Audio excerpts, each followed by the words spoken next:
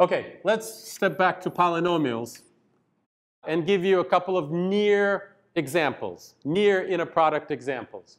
For example, P dotted with Q equals P of 0 times Q of 0. Ha. Remember, these are polynomials. I can evaluate them if I want to, right?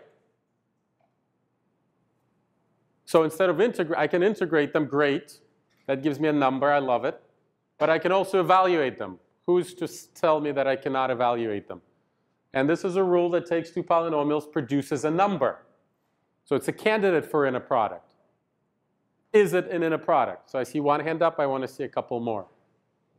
No, you're saying? You're shaking your head, why not? Not positive definite. Yes, symmetric clearly. Like when or commutative rather. So commutativity is the sort of thing that I don't even want to explain. Because when you start explaining it, it invariably seems more complicated than it is. So if you're really, really confused about commutativity, we'll sit down and really take our time in going through what it means. And it's more how you talk about it than what you actually do. So I would describe this as, of course it is symmetric. Of course it is commutative. Without explaining it. Just the word of course, I think, explains it. Otherwise, it becomes more complicated than it really is. Is it distributive? Of course it is distributive. But don't just do it by staring at the equation and picking out the features of it. Go through in your head, without writing things down, the mechanics of what it would mean. You have to explain it to yourself. You have to say, if I take Q to be a sum of two functions, and I evaluate it in two different ways. First, dotted with the sum, and otherwise dotted individually, and then add together the results. Would I get the same thing? And once you convince yourself that yes, of course you would, then you got it. But positive definiteness, Ben says no. And so he has to give me a counterexamples of two polynomials that I can multiply where the result will not be positive.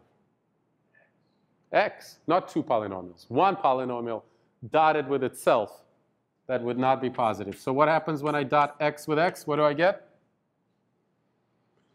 0, because x evaluated at 0 is 0. Yeah, 0. Okay, so not positive definite.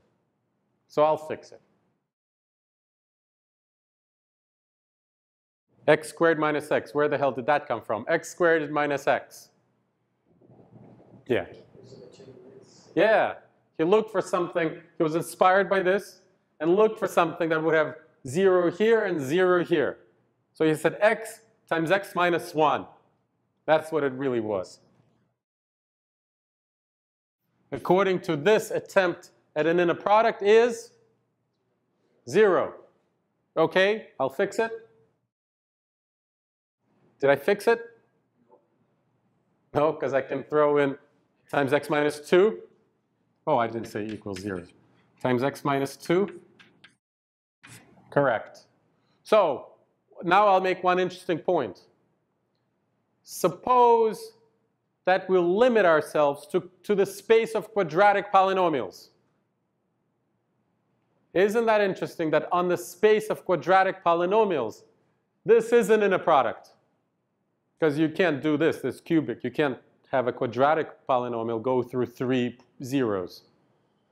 So that's another subtlety, that one and the same definition can be a perfectly legitimate inner product on a particular space and fail positive definiteness on a wider space.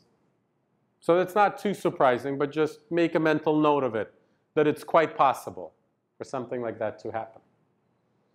Okay, so, but if we're talking about polynomials in general, there's no way I can fix it, because you will always be able to find, well, by a clear recipe. Except you kind of see that if I start throwing in points in the middle, like 0.5 and 0.75, and start filling in the line, then it's kind of getting closer and closer to the integral, right? Because that's what an integral would be, in this case between 0 and 2. So, I mean, this is idle talk. But if I threw in infinitely many of these, which of course there's no such thing, because infinity is a funny concept, so I'm not saying that. But I just want you to see the similarity between this and the integral definition that isn't in a product. Because an integral is sort of like, in some ways, in very specific narrow ways, an infinite number of sums like these. And that brings positive definiteness back, at least among reasonably continuous functions.